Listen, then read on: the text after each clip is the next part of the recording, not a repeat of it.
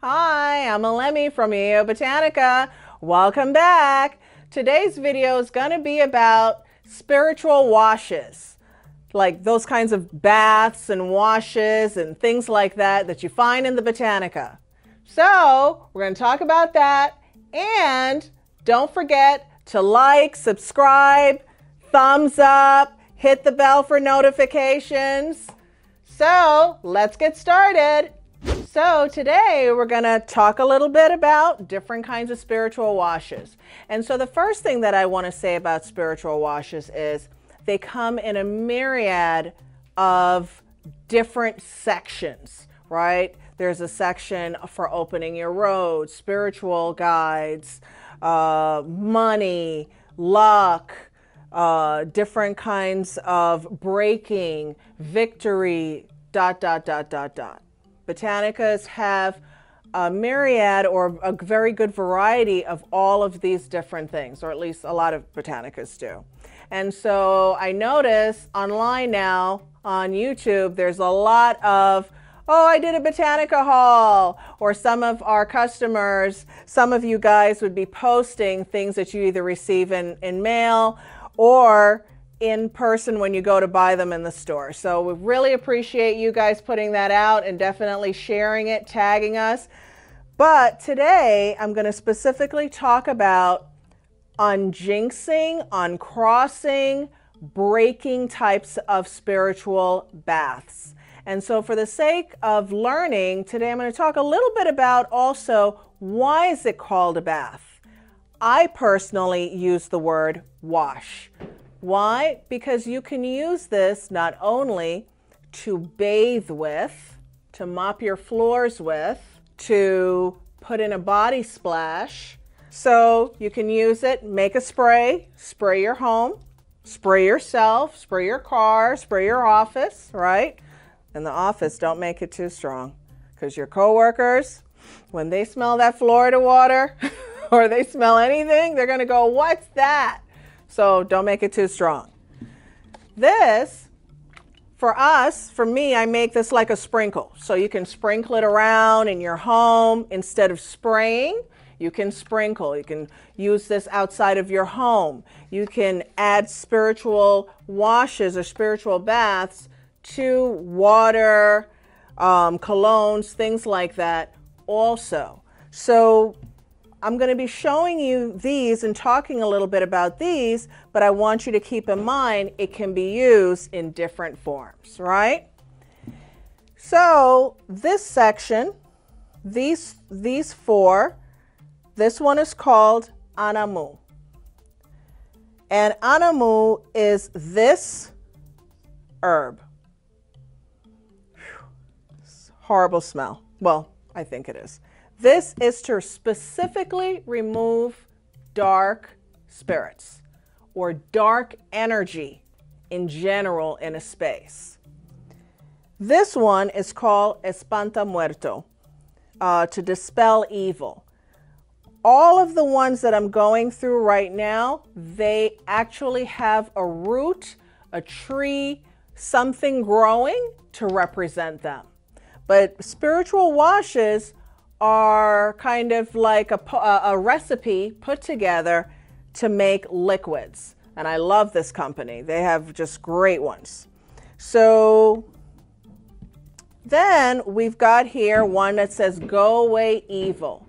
This is one. All of these washes can be used also as floor washes. I'm going to get to the ones that I don't think that people, I'll just mention one or two of the ones that people really shouldn't use on themselves. But all of these you can do. So we've got anamu, which is just an herb specifically for dispelling. You can take it orally, or you can take it as a spiritual wash. You can use it in your environment. All of the ones I'm talking about today you can use in your environment, on yourself. Not all of them are good for children, and so I would definitely ask whoever's giving you guidance, or when you come into the store, can it be used on a child? Because sometimes children need that. We have here, quita maldición. Quita maldición, go away evil. Another form of that. Spanish speakers, you guys know how to say it even better than me. But that also comes from a tree. All of these can be mixed together. And that's another thing that I really, really enjoy and like about spiritual baths.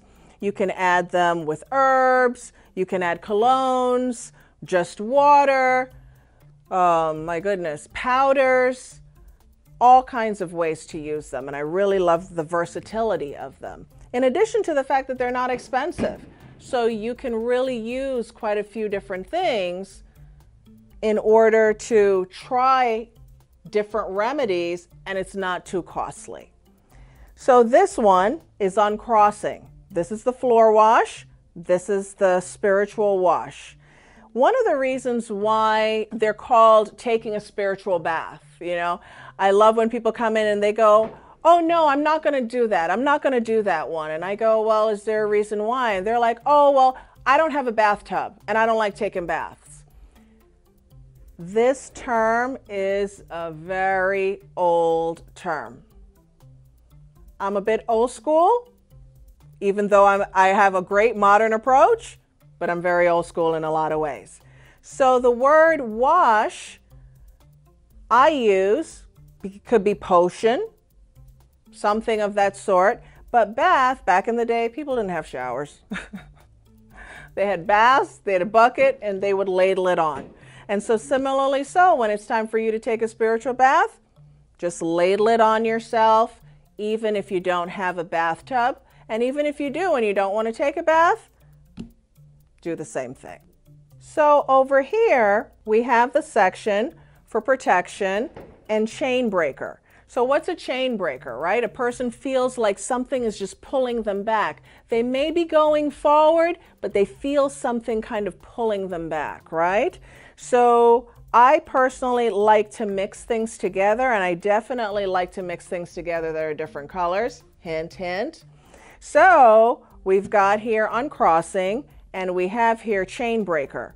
I would mix these two together, take a spiritual bath with it, because then now you're getting different vibrations together, more to push forward on your request. So this one says protection. This one is chain breaker. This stick is specifically spell breaker. So this is really the tree, or where this idea comes from. And here is kind of the synthetic or the man-made version of it, right? So protection, again, can be used with uncrossing, with go away evil, and with evil eye, and with almost anything else, right? So this side we have here, evil eye. Here is evil eye amulet that comes in a keychain. We have it in all different forms. We've got it in keychains, necklaces, all of that stuff. So this is a spiritual bath that can be taken, or a wash that can be taken to dispel that, to take off the evil eye, because that also has negative vibrations to a person. This is a floor wash against envy, right? So envy, evil eye kind of fall in the same category, right? So again, if you can't find one, here's another. I've given you guys like a little selection of them. So when you come to visit us in the Botanica, or you order from us online, you have some ideas around protection, breaking, so that you can start to have more luck, more prosperity, more open roads. So hope that was helpful. Great seeing you guys. Remember, give me a thumbs up, share, and subscribe. Hit that bell, and see you next time. Ashe, ashe, ashe. Thanks for watching. If you enjoyed the video, definitely like us, give us a thumbs up, share us with others, send us your comments, come visit us in the store, and follow us on Instagram and Facebook. See you next time.